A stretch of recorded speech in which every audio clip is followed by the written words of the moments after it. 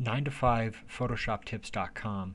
Today we're going to be working with the paint can and the Gradiant Tool, which is a G on your computer keyboard.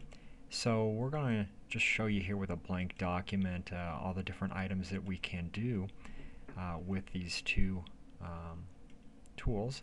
First thing with the paint bucket or paint can that you can do is, if you want to just fill a general area, it will automatically select your color of the foreground color placed right on there. So if I want to make a change on that, make it a red color, then I can use that and quickly modify different items in there.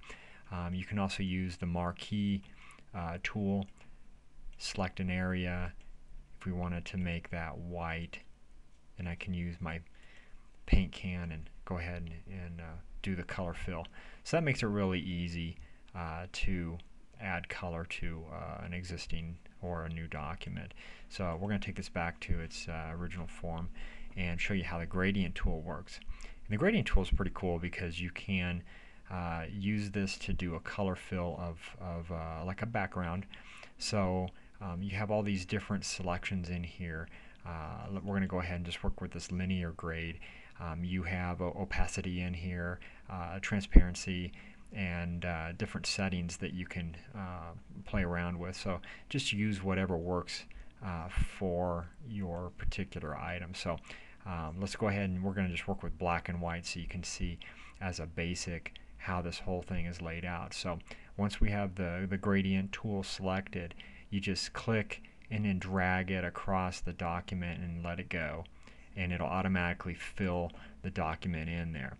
Now you can change the opacity of it if you'd like, so that it is a different layout. So I'm going to show you here.